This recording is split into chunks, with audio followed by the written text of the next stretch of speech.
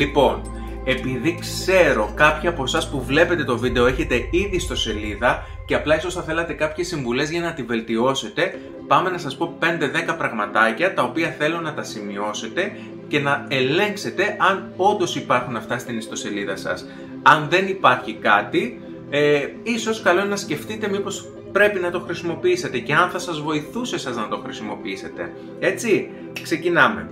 Βασικό είναι να δούμε ότι στην ιστοσελίδα μας υπάρχει ένας κύριος τίτλος. Αυτό θέλουμε να μπαίνει ο χρήστης μέσα και να βλέπει επιτόπου, να καταλαβαίνει μέσα από τον τίτλο τι περί τίνους πρόκειται η ιστοσελίδα που άνοιξε και φόρτωσε μπροστά του.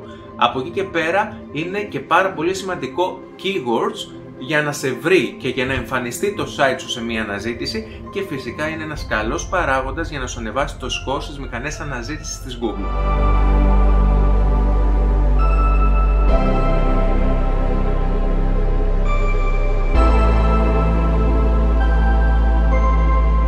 Σκεφτείτε αν ο ιστότοπός σας αναφέρει με σαφήνεια ουσιαστικά ποια είναι τα ωφέλη και γιατί κάποιος να προτιμήσει το δικό σας e-shop ή τη δική σας υπηρεσία ή το δικό σας προϊόν.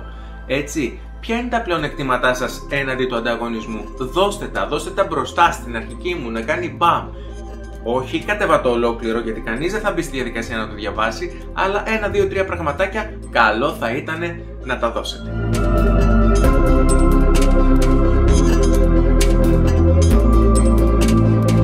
Ο ιστότοπός σας διαθέτει βίντεο. Στην αρχική μου σελίδα πάντα λέω έτσι, δηλαδή με το που φορτώσει η αρχική μου σελίδα έχω βίντεο. Αν όχι βίντεο, έχω πολύ μέσα, έχω κάποιο τρόπο, κάτι δυνατό για να κρατήσει το χρήστη και να δει την ιστοσελίδα μου. Και ναι, ο χρήστης έχει μπει μέσα στη σελίδα μου και τη βλέπει αυτή τη στιγμή και διαβάζει όλα τα παραπάνω. Και τον έχω κερδίσει. Υπάρχει κάποια παρότρινση για το τι πρέπει να κάνει. Πρέπει να αγοράσει. Πρέπει να μας στείλει μήνυμα, να επικοινωνήσει μαζί μας. Πρέπει να δει τη συλλογή μας. Πρέπει να δηλώσει ενδιαφέρον, να κάνει εγγραφή. Μία παρότρινση για το τι θέλουμε, ποιος είναι ο σκοπός μας ουσιαστικά. Πόσο εύκολο είναι κάποιος να εντοπίσει μέσα στην ιστοσελίδα μας τα στοιχεία επικοινωνίας. Σκεφτείτε ότι το κοινό μου μπορεί να είναι νεανικό και να είναι εξοικειωμένο με το που βρίσκονται τα στοιχεία επικοινωνίας, αλλά κάποιος που δεν είναι γνώστης, ειδικά πλέον σήμερα στις μέρες μας που πολλοί κόσμος μεγαλύτερης ηλικίας που δεν είναι εξοικειωμένος αναγκάζεται να χρησιμοποιήσει την online αγορά, πρέπει να του δώσω τα στοιχεία επικοινωνίας μου για να μπορεί εύκολα, αν δεν καταφέρει μέσα από το e-shop, να με καλέσει και να μου ζητήσει το προϊόν το οποίο θέλει.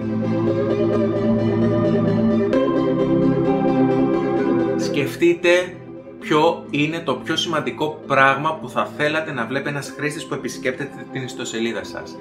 Και μπείτε στη διαδικασία και κάντε κι εσείς ένα check. Το βλέπετε εσείς αυτό? Το βλέπετε?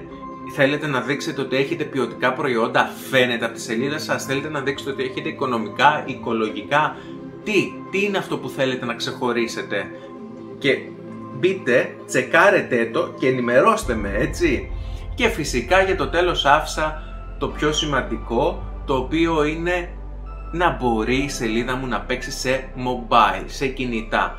Πρέπει να έχω καλό σκορ σε μια πλοήγηση που θα γίνει μέσα από κινητό. Είναι πάρα πολύ σημαντικό γιατί όλοι οι χρήστες χρησιμοποιούν πλέον το κινητό τους για να ψάξουν online προϊόντα, αγαθά, υπηρεσίες και οτιδήποτε άλλο. Λοιπόν, κάπου εδώ τελειώνει αυτό το βίντεο, το οποίο έχει να κάνει με την ιστοσελίδα. Κάντε την εγγραφή σας, στείλτε μου ερωτήματα αν θέλετε κάποιο άλλο βιντεάκι, να μου δώσετε και εμένα λίγη έμπνευση για το τι να φτιάξω. Ή στο επανειδήν σας χαιρετώ.